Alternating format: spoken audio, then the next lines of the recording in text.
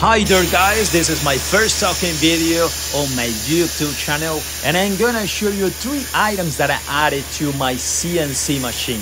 The first one is the Bestarc BTC 500 XP Plasma Cutter that I bought from Amazon. It just cost me $320. It has a really good features, and one of them, it has a CNC port behind it, so it's really easy to connect to your CNC controller. I am also using the torch height controller JetCat SD model from Aqtronic. This company is from Greece. By the way, thank you Valentin for your help to connect this torch height controller to my CNC machine. As you can see here, the Z axis is moving up and down, maintaining the cut height. So this torch height controller works pretty well.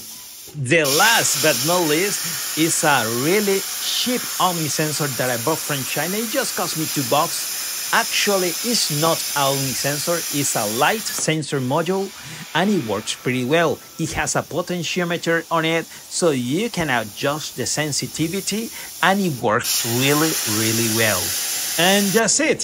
Thank you very much for your time. If you have any comments, any questions, I'll be there for you. I'm gonna give you the links down in the description box. So, cheers, bye bye.